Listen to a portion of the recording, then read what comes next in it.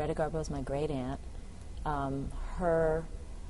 My grandfather and she were sister and brother. My grandfather had one child, my mother.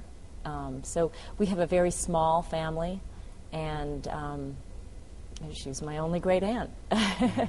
and I was her only great niece. So it was very special, and I really recognize that now. Her reputation, I think, was created by others, not necessarily by Garbo. I think they attributed a lot to her out of frustration. She did not grant interviews to the press for, I say the last 60 years of her life, maybe 70 years of her life. She just was very private.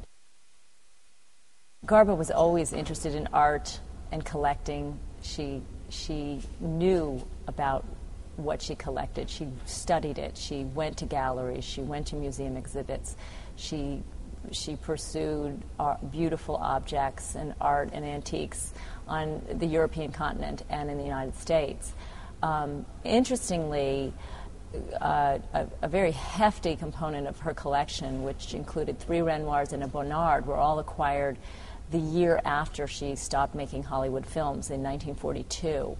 And that may have had something to do with the beginning of the war. It might have been a sort of seen as a very strategic place to invest in. But she did continue to collect and collect very earnestly and very deliberately throughout her lifetime. She said to me one time, if I hadn't been, I would have been good at whatever I had set out to do. She had that great natural confidence, and she was a designer. She was an artist, I think, to the core, certainly. And when she was no longer acting, she applied that that artistic approach to her collecting, her interior design.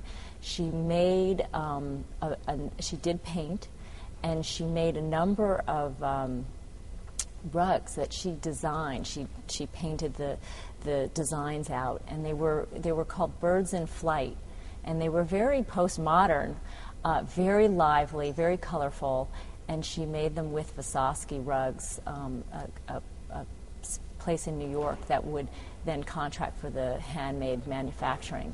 And she took great pride in them, and her hallway had this beautiful pink and green hued rug that she had designed, and it was very successful. Her home was a sanctuary. You didn't get in there uninvited, and when you came to her home, there were sort of rooms that would then open up onto other rooms, and she would maybe let some people in to the first room, the foyer, but they wouldn't really. It'd be very tantalizing because you really wouldn't get beyond that. You know, I went in all the rooms, and that was a real treat, and I knew that was a treat. But she was very private, very protective, not really showy in any way. She lived with her things very comfortably, and she entertained in her home, but it was always a very quiet type of entertainment. Her living room is immense.